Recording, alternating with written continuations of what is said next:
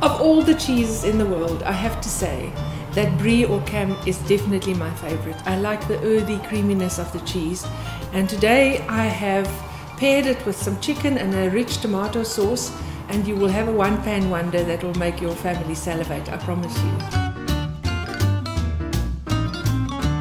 In a pan, you add your chopped bacon, and that is the flavor of your dish.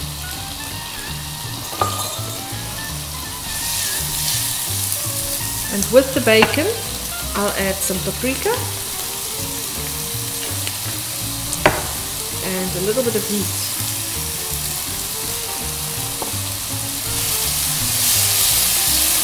As soon as the bacon starts getting a little bit of color, then I'll add my onions. And turn the heat down so that your onions will sweat and soften up a little bit. Right, the onions and bacon can saute for about 2 to 3 minutes until you're happy that the onion is soft and it's reduced all its flavor. If you want to, you can add a little bit of wax paper right over the top of this, and it will sweat the onions down. After about 2 to 3 minutes, when you see your onions nice and soft, you can add your chopped tomatoes and also about 80 grams of tomato paste. At this stage, season your dish, and always a little bit of sugar when you work with tomato, just to cut through the acidity of the sugar. At this point, you can add a little bit of white wine or a little bit of water if it needs it, but it's totally optional.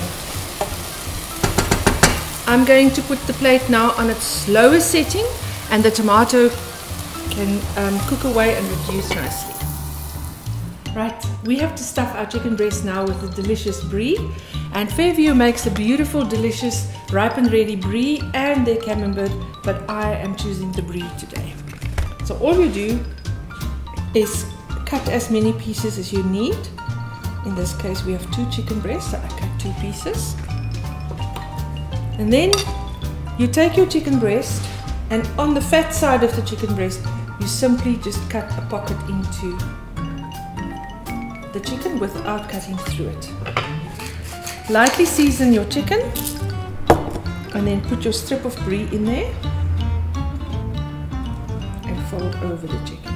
There we have it. Number 1 is done. If you can add a few chili flakes here.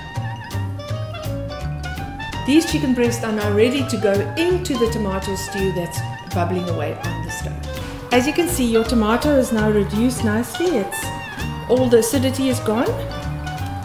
And now you simply take your chicken breast and you lay it in this delicious, fragrant tomato stew.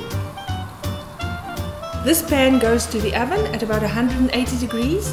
While the chicken is cooking, the cheese will melt and the creaminess will go into your tomato sauce. You can simply top it off with fresh herbs and serve it on fluffy rice or even mashed potatoes. What can be better on a winter's night? Creamy chicken, spicy rice, oozing cheese, and I will simply serve it with a few pitted olives. Perfect for this time of the year when everyone wants a hug in a bowl. See you in my kitchen, same time, same place next week.